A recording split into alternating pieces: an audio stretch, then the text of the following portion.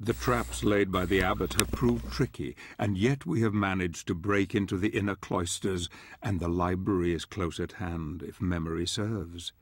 My friend looks weary and troubled, the weight of the world on his shoulders. I can see he is holding a terrible secret deep within.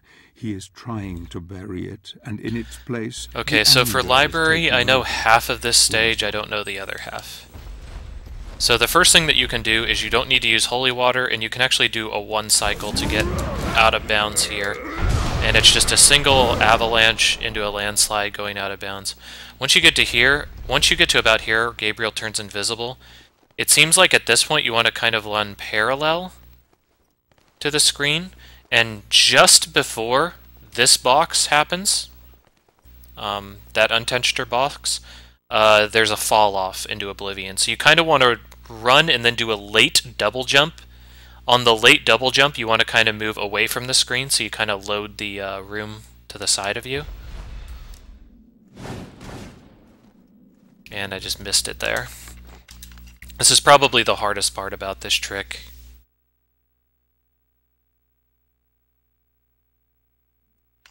Is getting this to work.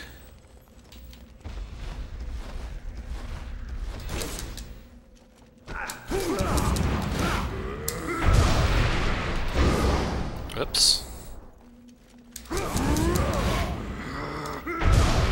Once again, you can use 2 avalanche punches to make this more consistent, but I think it's pretty consistent even with 1. And the problem with this part is I just have no idea where exactly I'm supposed to be aiming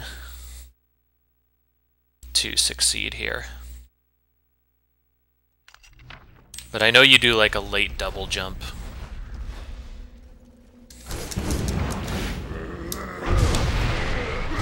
As you can see, the screen kind of freaks out a little bit also when you start to go out of bounds with the landslide punch there.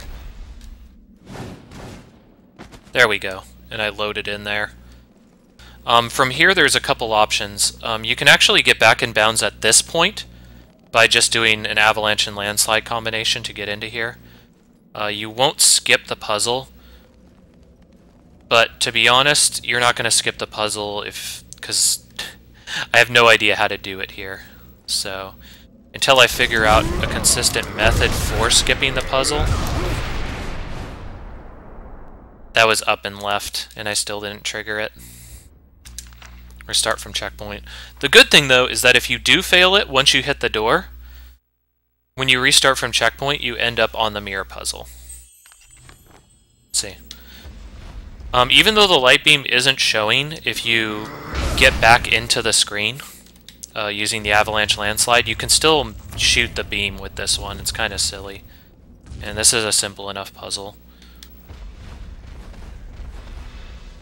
So it's really not sure which is a better option, to be honest.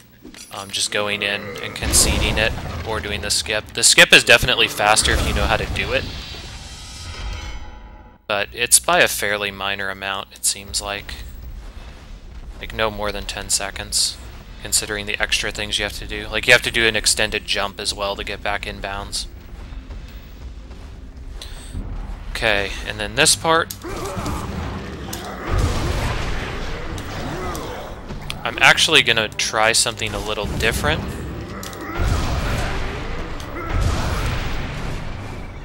That was an extended backwards double jump, and it looks like it didn't work.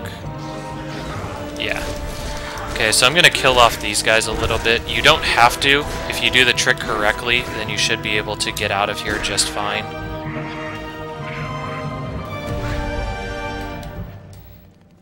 But for this part... I'm holding down.